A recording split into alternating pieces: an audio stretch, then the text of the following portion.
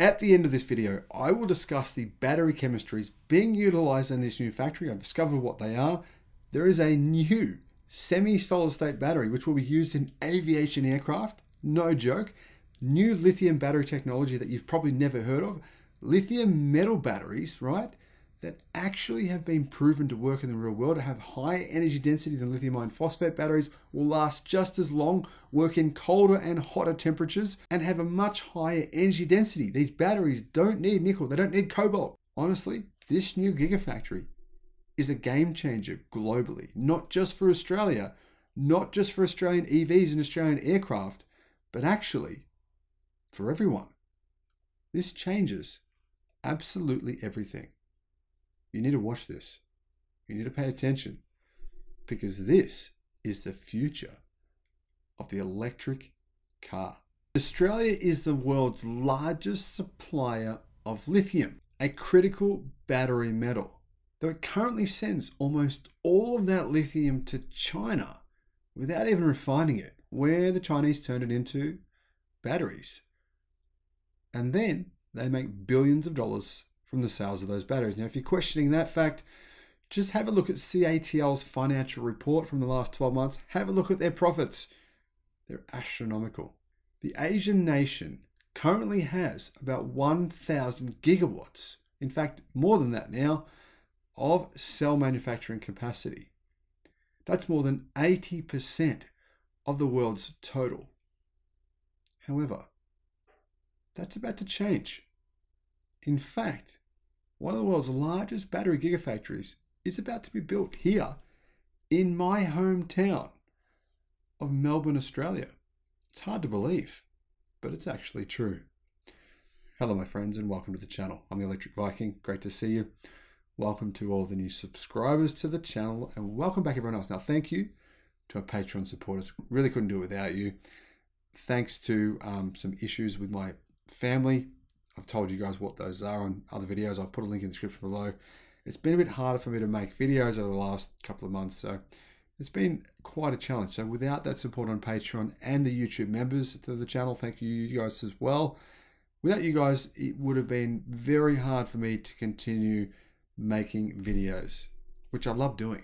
So thank you for your support. Now, if you want to help support the channel, I'll put some links in the description below to our Patreon page and our YouTube members page. Now, this new battery factory, by the way, one of the things I love about it is this.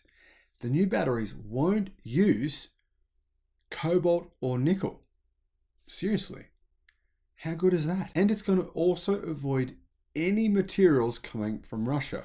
So the company plans to source its lithium raw materials from mines in Australia and to utilize refined lithium from Australia and from the United States. So where exactly is this factory going to be built? Well, it's going to be built in Geelong, which is actually around an hour away from Melbourne itself. Now, the goal is to create one of the world's largest gigafactories, eventually creating the capacity at that factory to build 30 gigawatts of batteries per year. To give you some context on that, Ford plans on having 60 gigawatt hours of batteries within the next couple of years. Now, what will these batteries be for? Well, the company says that batteries will be for both electric cars and for energy storage. Now, I suspect the predominant purpose for these batteries would be energy storage, because that market in Australia is absolutely enormous. Why?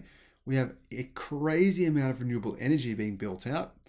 We just don't have one thing, and that is the batteries to store all that energy. For example, solar energy and wind generation are rising at an incredible pace in Australia. So fast, in fact, that it's predicted that all fossil fuels will be dead in Australia when it comes to electricity by the year 2035, with all of our coal power plants shutting down by then. Construction in Avalon, which is near Geelong and near the airport, is slated to begin in the second half of 2023, meaning not very far away, only 6 months, with the goal of producing batteries equal to 2 gigawatt hours annually in the second half of 2024, 6 gigawatt hours in 2026, and 30 by 2030. Now, as operations expand to full capacity, the factory is expected to employ an estimated 1,500 to 2,000 people directly.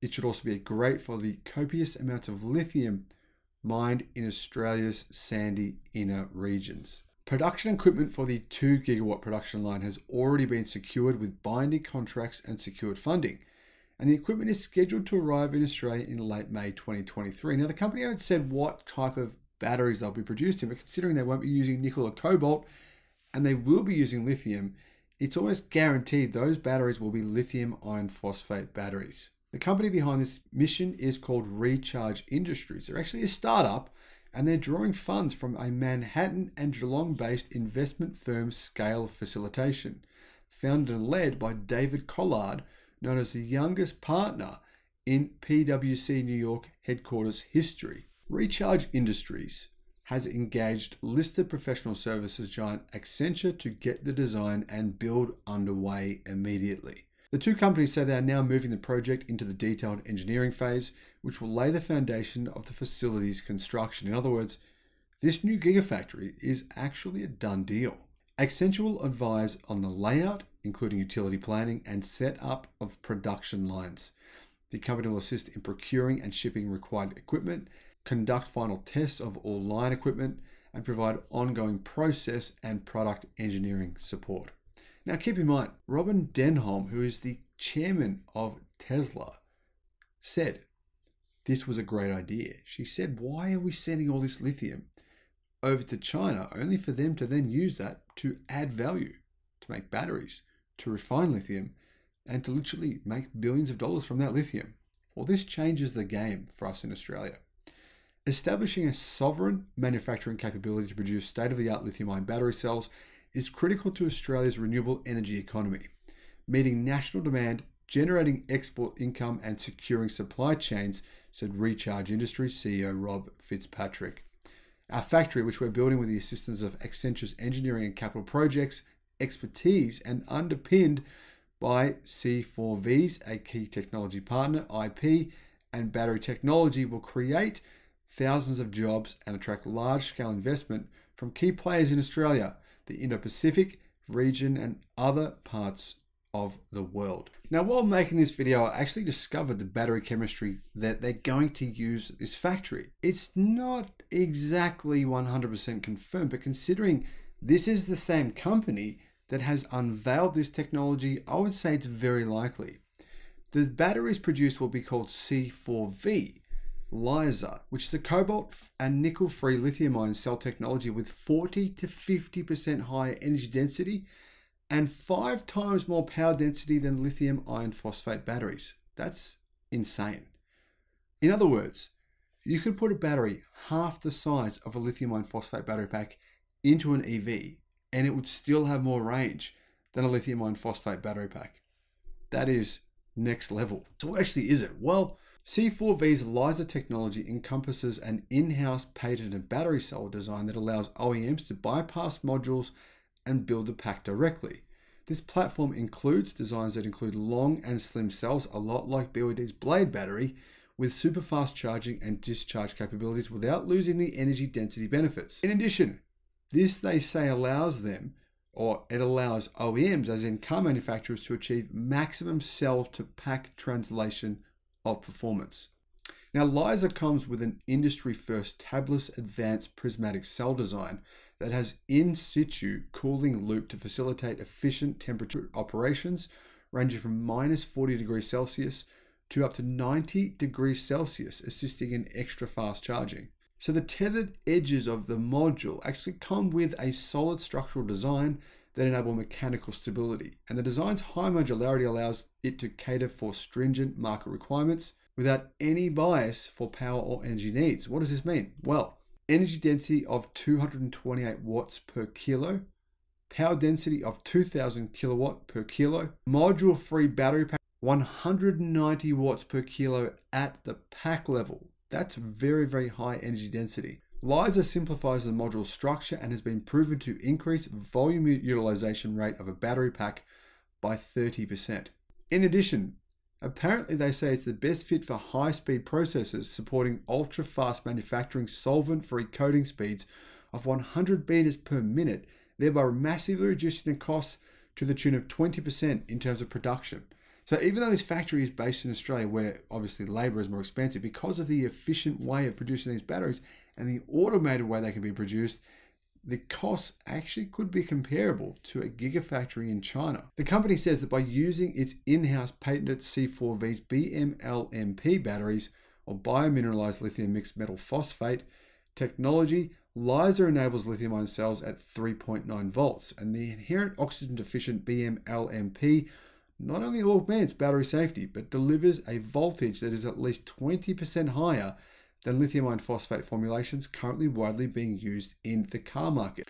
Now, LISA says that their new batteries, they actually also have another advanced battery called the IM3NY, and the C4V are closely working with a few OEMs to integrate this technology into various applications, including the grid, electric vehicles, and as well as electric aircraft. However, here's where things start to get really, really interesting. C4V actually have working prototypes that have been showcased publicly of their solid state batteries with 380 watts per kilogram energy density.